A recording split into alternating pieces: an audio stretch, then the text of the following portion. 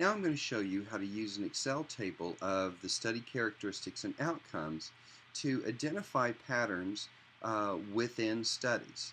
And this is particularly, say, for subgroup analysis, etc. And I've already determined that because of the heterogeneity among these studies, I can't really create a pooled effect size. That is to say, a meta-analysis isn't going to make much sense. But that doesn't mean I give up. I'm just going to do a narrative synthesis, but I still need to find patterns. And sometimes it's easier to use this technique to find those patterns. So see, you can see here that I've got my table, and I've got all my different pieces of information that I've extracted from the studies, or the ones that are relevant, in different columns in my Excel spreadsheet. And then over on the right here, I've got the 4 different outcomes that I'm examining in my systematic review. So I'm looking at BMI, ponderal index, BMI z-scores, and fat mass. Now, what I have done here is I've also highlighted, this is a simplified version of my outcomes. I have a more detailed outcomes table, but this the outcomes that I have here are basically reduced to, did they find a statistically significant finding or not? And so what I did was, you can see here, say for BMI, they have a statistically significant outcome, and I just highlighted that, put it in bold, and well, not highlighted it, but changed the font color, and I did that so it pops out to me. Whereas up here I have BMI outcomes that were all non-significant. This one was significant. Now what I want to do is I want to use Excel's sort function in order to see if I see any patterns where my significant outcomes fall. So let's say, according to my data plan, the first thing I want to sort on is going to be my study design. And you can see here I have 4 different types of study designs across these 22 studies, mostly cross-sectional, but some prospective cohort, etc. So what I'm going to do is I'm going to highlight this column, then I'm going to go up to Data, and then I'm going to go and sort ascending. Now here's something important. Excel is going to pop up this little warning that says, do you want to expand the selection? Well, I certainly do, because what will happen is if I don't expand the selection, it's just going to sort within this column, but that's going to mix up all my data. Basically, I want to sort the columns, the rows together. So I'm going to make sure expand selection is clicked, and then I'll click sort, and you can see that now my studies have been rearranged. So I have my cross-sectional studies up on top, then down below, too far down below I have my prospective cohort, and at the very end my retrospective cohort and my trend study.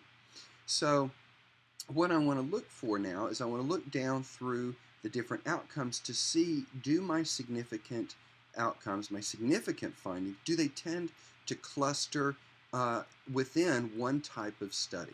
Well, so for BMI, I see, well, almost all the studies, except for 2, didn't find any significant relationship between the intake. This is questions looking at fruit juice intake and adiposity in children. And what I find, there's only 2 studies. They both happen to be cross-sectional. See here, the Dennison and the Mackeys. But this doesn't really tell me much of anything. The pattern that I'm seeing here is there really doesn't seem to be much of an effect here. There doesn't seem to be any difference in terms of adiposity or BMI based on how much fruit juice a kid drinks.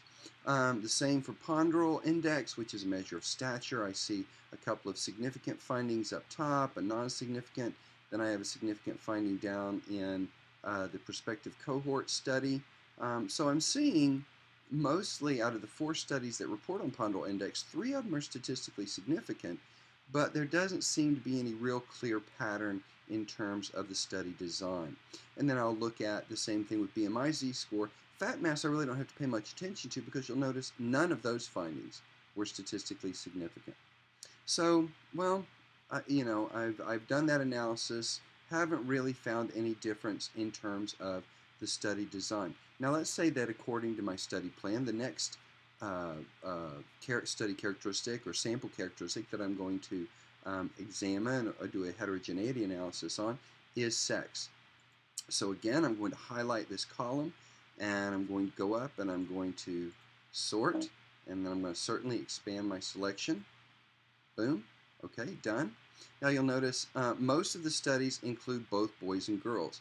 Only a couple at the bottom report only on females, and they don't really report much in the way of outcomes, so that doesn't help me much. And then I have a couple of studies that didn't report didn't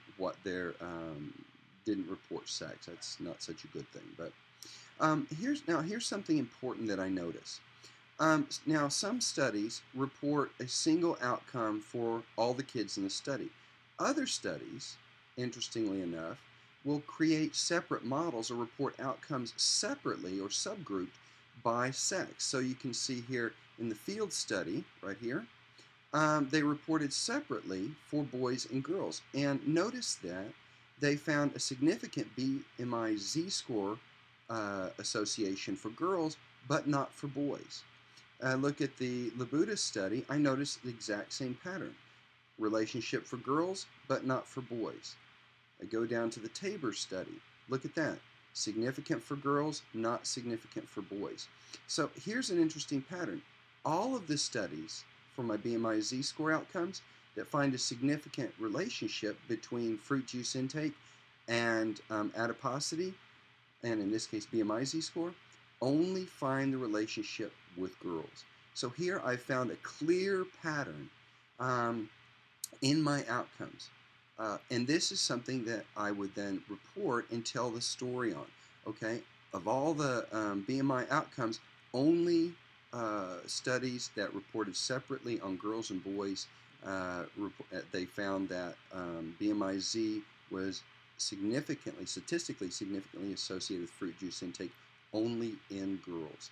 And then, of course, I would go on to give my reader a sense of, well, how big was that difference, etc. But here you can see how I've used this tool here, and I could go on and I could do the same thing for race, ethnicity. I could look at age group, differentiate by whether it's a national sample, etc. So whatever I've planned out according to my analysis plan for analyzing the heterogeneity among the studies, then I can go and just continue to do this and look for patterns in my data. So even though I'm not doing a meta-analysis, I'm still sorting my data in my data. This is downloaded from my data extraction sheet.